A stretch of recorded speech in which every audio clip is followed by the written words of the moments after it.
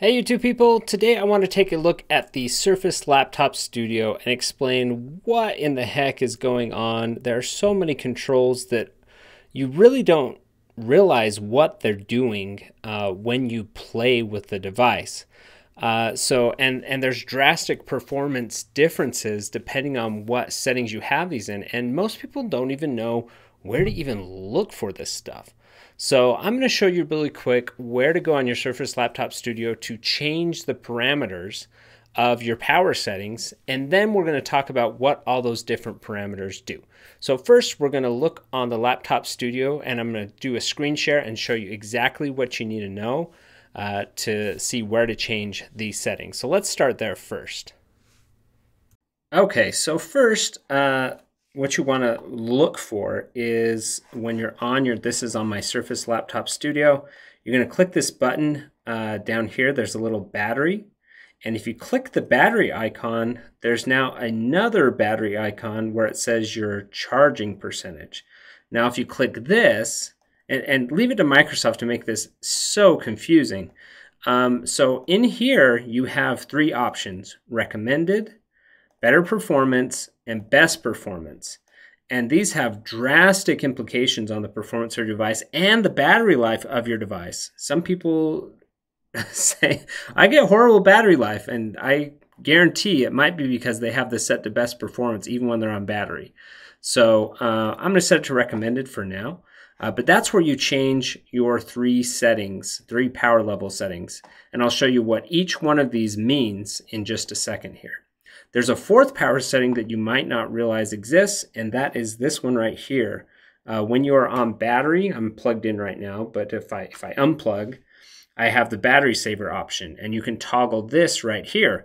And that also has power implications that we will discuss in a second. But that's where you do it. Kind of cryptic, kind of hidden, but you want to make sure you know how to control this. Otherwise, you might have a bad time when it comes to either performance or battery life. So let's go look at what each one of these means. Okay, so now you know where to change these kind of hidden settings. Let's take a look and see what implications they have.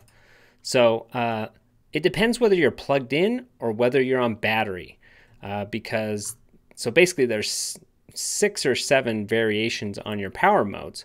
But let's first talk about when you're plugged in. When you're plugged in and you choose the recommended option, your GPU watts are limited to 40.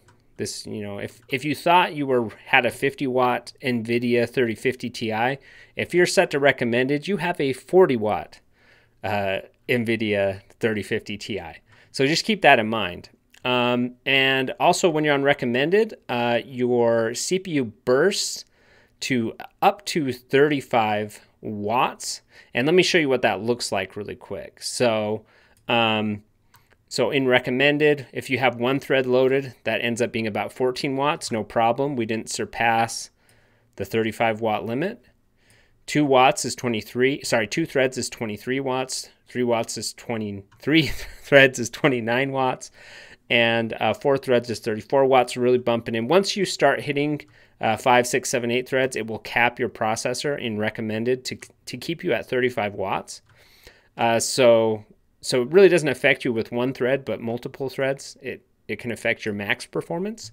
So anyways, recommended caps you at 35 watts burst and 30 watts sustained.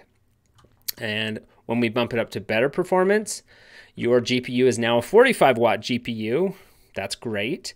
Your CPU is now a 45 watt CPU as well, and the sustained watts moves from 30 to 35. So what that means, if we're looking at just thread by thread under better performance, it actually lets your CPU boost a little higher to 4.8 gigahertz and use 23 watts with one thread. 2 threads goes to 34, 3 threads 37, and then up to 5 threads when you start bumping into the 45 watt limit. And then it kind of slows down to that 35 watt performance level. And that equals if you're being capped in your sustained load at 35 watts, that's about 3.8 gigahertz, just so you know. And then under best performance, if you choose the best performance option, hey, look at you. You're now using a 50-watt GPU like you thought you had in the first place. So make sure you have that turned on if you want full GPU performance.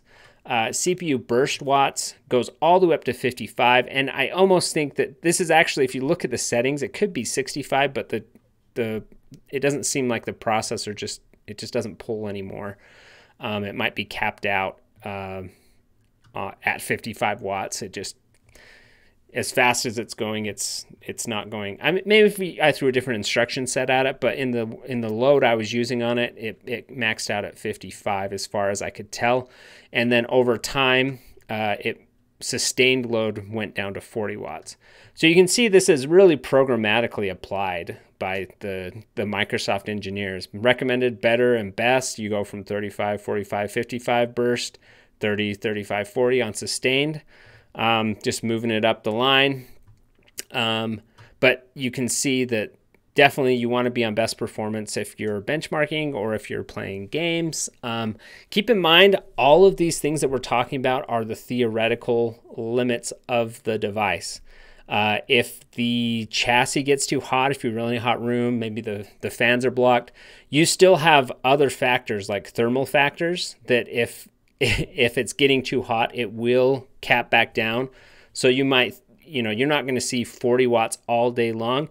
You will if you have it on a desk and it's cooled adequately. But if it's on a blanket and it's like underneath something and the vents are blocked, you're not going to keep getting 40 watts because it would just get too hot. Once it hits, it still has thermal protections in place. That's what I'm going to say. But if it's just on a table, adequately cooled, just sitting there, this is what you're going to get. And there's also a fine line where the GPU performance, if the CPU is going above a certain level, some of that power gets pulled away from the GPU. That can happen. It's relatively minor. I can show you an example of that in the data that I pulled, but that's plugged in.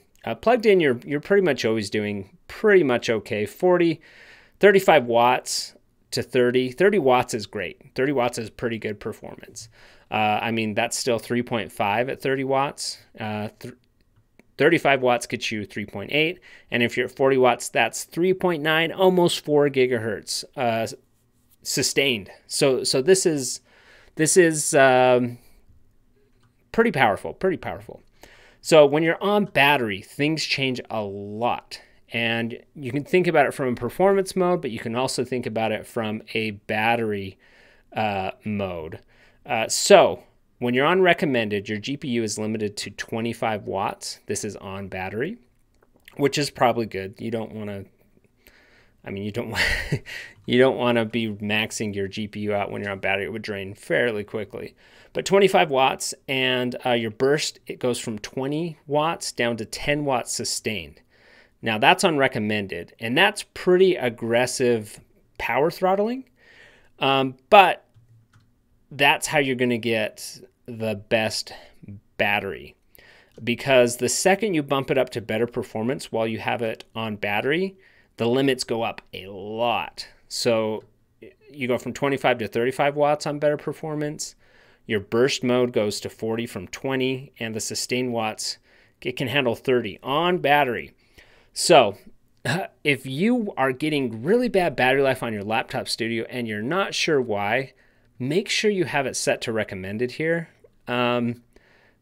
Because if you're in better performance or best performance mode and you're just, kind of idling, or you have something in the background, but the CPU thinks it can pull this many watts if it wants to, a lot of times, you can let background processes and things like take a little more time. But stay at a lower clock speed that's just more efficient. So if you guys are having trouble with battery life, make sure you're in recommended mode when you're not plugged in, because it's going to help a ton for your battery life. I'll probably do a video on how to even improve that further, but my guess is that people who are complaining about battery life on Laptop Studio are not set to the recommended on the battery. Better performance bumps your GPU up to 35, 40 burst down to 30. And on best performance, you're still capped at 35 watts on that GPU. Probably a good call. You're still on battery. CPU burst watts goes all the way to 55. It actually matches the best performance plugged in when you're in best performance on battery mode. So be careful here. You have the full power of the CPU if you have it turned to best performance while you're on that battery. So that's kind of interesting. Battery saver, if you enable that toggle that we talked about, 25 watts on the GPU, and it does something funny here. This is really quite odd in my estimation. The battery saver mode actually just kind of sets your PL1 and PL2 to 15 watts.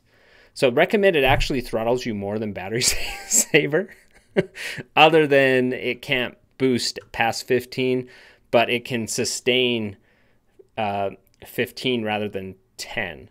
So really weird there, but I can show you probably in another video about how to, maximize your battery life for, casual. You're just browsing. You're not, a lot of time people are just watching a video or browsing. They don't need their computer to be clocked so high when you're doing a lot of that. I'll do a video on that in the future. But these are, through a lot of testing, this is what you can expect when you use those power toggles. And it's very integrated with the hardware and with Windows. It's just Windows doesn't even tell you. Why don't they tell us this? Like, it's just a trial and error thing, I guess. But I guess I'm here to tell you what these modes mean and how important they can be for both your performance and your battery life. So anyways, if you enjoyed that video, and you're rocking a Surface Laptop Studio, that's what these power toggles mean. And hopefully that helps you out. If you like this content, look out for more videos. Be sure to like and subscribe, and we'll see you on the next video.